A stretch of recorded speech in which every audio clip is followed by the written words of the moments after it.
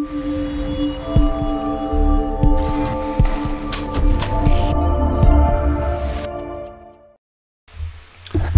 everybody, and welcome back to UE5 BP Guru. Today we're going to be looking at creating a new skybox. For this we're going to be creating our space scene for Haven, so it will be more tailored to us, but you could pretty much do this as long as you have a valid material. This is following on from our tutorial yesterday from Skyspace application. We're going to be implementing that into the Haven project today. So it will look a bit more spacey. First thing we want to do is create a new folder. We'll call this Space Skybox, just so we know what's in here. Open it up, and the next thing you want to do is find wherever you saved your file from Spacescape and drag it in. Okay, now we've got our Skybox. There's three things we need to change. The first thing we need to change is our MIP gen settings, which is we want to go to no MIP maps. The next thing we want to do is change our texture group, and we want to set that to Skybox. And then we also want to change our compression settings to user interface. Now it won't look like much has changed here at the minute, but basically what's happened is if you zoomed in, it was quite fuzzy, and now it's got rid of a lot of that and added sort of a little bit more detail basically. Save it and close it. And then what we want to do is now create a material and call this Space SB Mat. And we want to create a blueprint class, and we want to be actor, and we'll call this Space SB underscore BP. Oh, there we go. Brilliant. Open up the Skybox first. We're going to add a new static mesh. You can call this Skybox if you want to, or you can just leave it as static mesh. It really doesn't make much difference. But in the static mesh, we want to find SM underscore sky sphere. We'll go for this one. It really, again, doesn't make too much of a difference, but we'll use this one. Compile. Now we'll obviously change the material to the one we want shortly, but for now just move it over here, go back to the third map.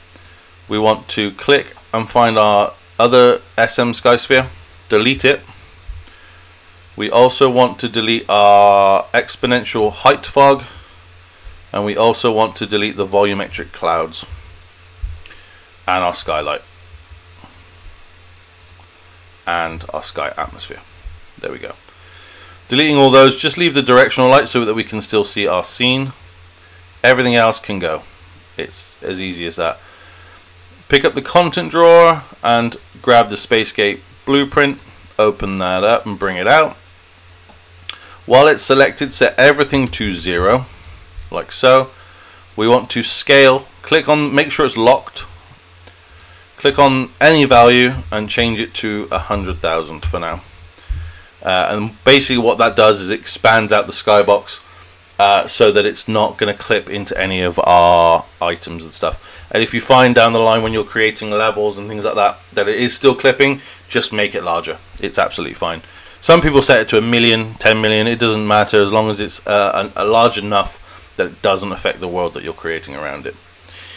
So now we've done all of that, open up the content drawer and open up our Skybox material. We want to start off with a reflection vector. We also want to get a texture sample parameter cube and stick that into the UVS. We also want to hold down 3 and click that to get a constant and stick that in there. We can leave that as black as well, by the way. Right. Oh. Okay.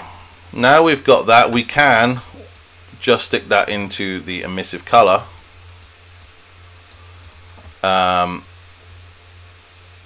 But don't forget also to change the texture on this texture sample to our space skybox. There we go, much better. Come to the actual material settings itself and just come down to change the shading model from default lit to unlit, and it'll give you more of those darker space colors. There we go. There we go, and as you can see, it looks already amazing, but we're gonna go a little bit deeper and try and make it so that we can change a few values if we need to. Okay, we'll make a little bit of space. Now we want 3 scalar parameters. Don't name them all SSSSS. We want star. Oh, am I not typing? Sorry. We want star brightness. We want scene brightness, and we also want power. Come off the RGB and get a multiply and plug our power into that. Let's make a little bit more space so it all makes sense. Come off the R value and get a 3 power, sorry, no, 3 point levels, like so. Oh, scene brightness and star brightness needs to go over a bit.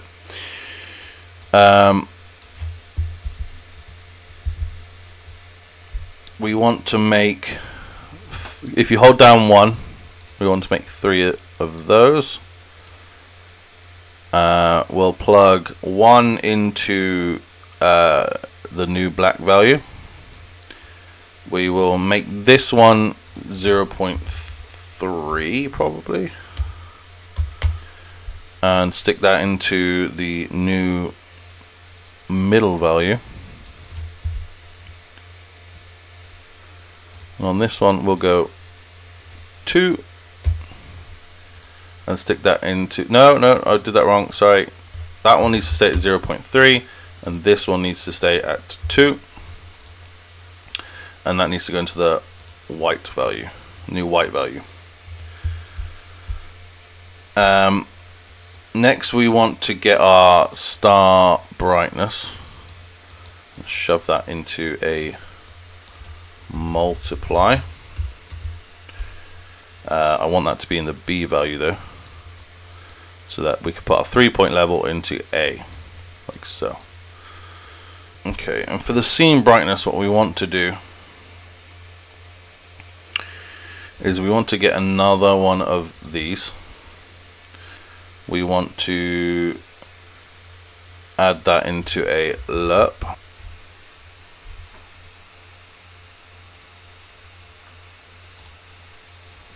There we go.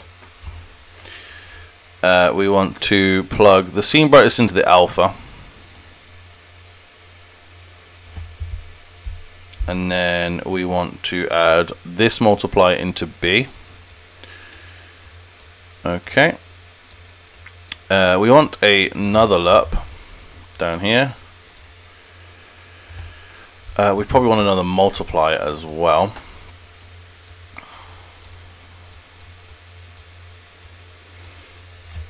And then we want to add our star brightness into this multiply. We want to add this lerp into the A value. And then we want to add that into our alpha.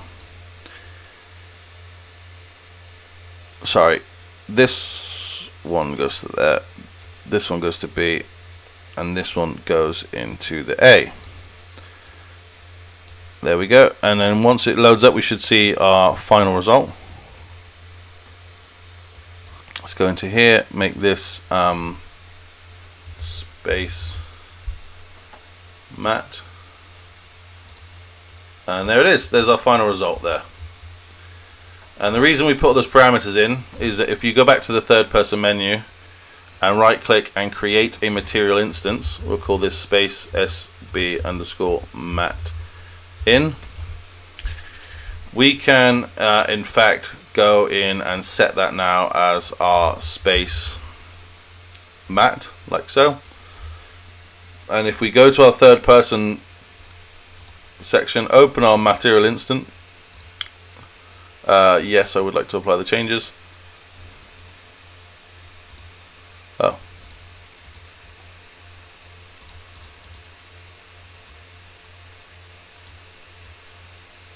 there we go, and we can start increasing these values and can actually amend how bright everything is now in the scene. So if I wanted the nebulas to look a little bit brighter, maybe the stars to not be so bright, I can drag that down a bit, or I can increase it. You know, you can play around with the values now and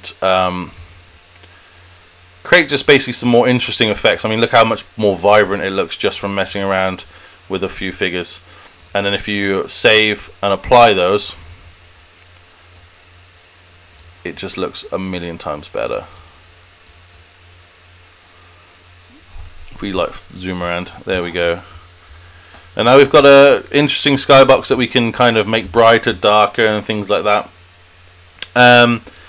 And you can do this a million times with the Spacescape app, because you can just change things over. So if you wanted to make a space exploration game, you can create new areas to explore and have all these kind of different nebulas and stuff, and make them brighter, darker, and things.